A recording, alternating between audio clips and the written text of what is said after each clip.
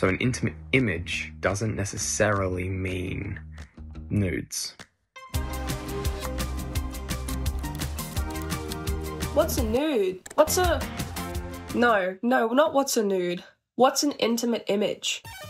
An intimate image is any kind of media. It might be a video, it might be a photo, it could be a GIF, it could be, you never know. It could mean screenshots of text messages.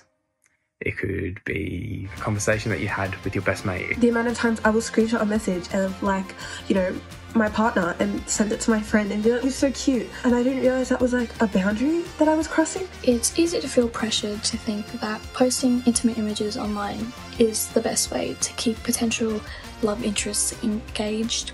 It's okay to be uncomfortable with images taken of you, and if you don't want them shared around, you can ask them to be taken down. You're not at fault. And I spoke to him about it and he's like, you know, such a vulnerable part of me, why are you sharing that? And girls just share it because, I don't know, it's so normal for us to do it. My bad, I didn't know.